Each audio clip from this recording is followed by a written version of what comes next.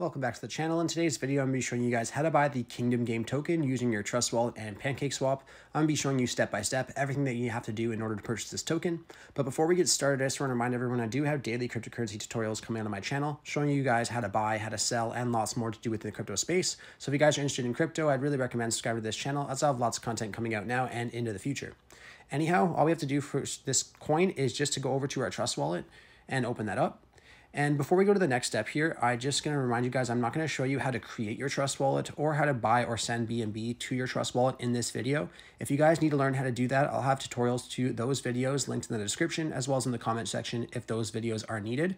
Anyhow, once we're in our Trust Wallet here, first thing that we need to get is our contract address for the token. So if you guys just head over to the CoinMarketCap link I have in the description, it'll bring you over to the CoinGame token page for CoinMarketCap, where we're able to access the contract address.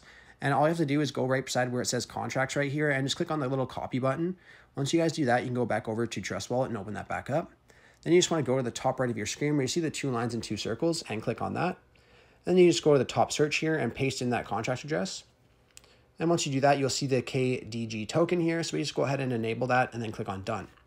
Once you guys add the token inside of your Trust Wallet, we can go over to PancakeSwap. And I'll have a link for PancakeSwap in the description as well. So you guys can just go ahead and click on that, and then you'll be on the PancakeSwap exchange. So you just go ahead and do that.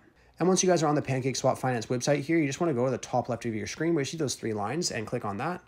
Then you just want to go to the drop-down menu for trade, just like this, and then click on exchange. Once you're on the exchange here, all we have to do now is connect our wallet. So you just want to go to the top right of the screen where it says connect wallet and click on that. And then instead of clicking on Trust Wallet here, we're actually going to click on Wallet Connect. And then here it's going to ask us to choose our preferred wallet. So you can use any one of these wallets if you would like to, but I'm going to be showing you guys with Trust Wallet today. So we're just going to click on Trust Wallet here. And then it's going to open up in our Trust Wallet asking us to connect. So we'll just give this screen a couple seconds here. And then you'll get this notification right here asking you to connect your PancakeSwap to your Trust Wallet. So we can go ahead and click on connect and then head back over to a PancakeSwap.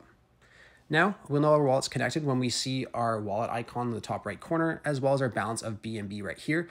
Now, for whatever reason, if you guys don't see your balance of BNB here, just make sure you have your BNB on the smart chain. You can do that just by going over to your Trust Wallet, clicking on your BNB wallet, then clicking on more, and then you'll see a swap to smart chain option. You just want to make sure that you have your BNB on the smart chain, or else it will not show up in your balance here.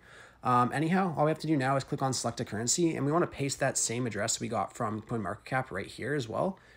And once we paste that in here, we should get this KGG token. So we just click on import for that, and then I understand, and then import again.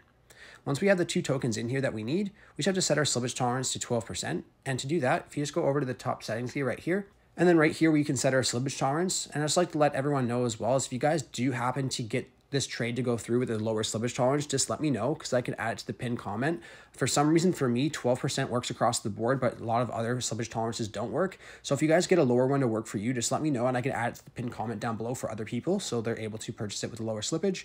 Anyhow, I'm just going to use 12% as the example here, and then exit out. Once we have the coins and our slippage tolerance in here, we can go ahead and put the amount of BNB that we want to trade.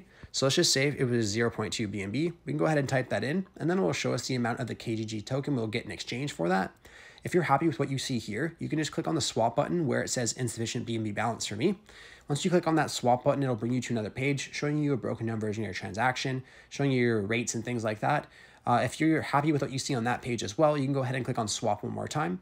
Once you guys do that, you'll get a successful transaction notice, and you can exit out of PancakeSwap and go back into your Trust Wallet, and then your token should appear here usually within a couple minutes.